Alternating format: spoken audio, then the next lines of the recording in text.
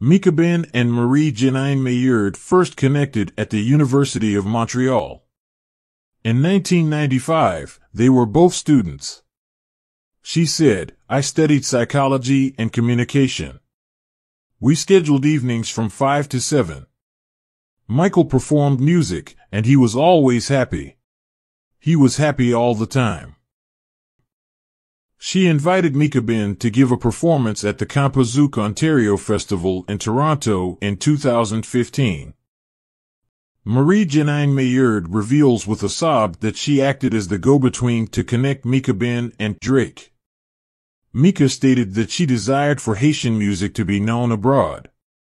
She claimed that he wanted to be among the first Haitians to work with Drake.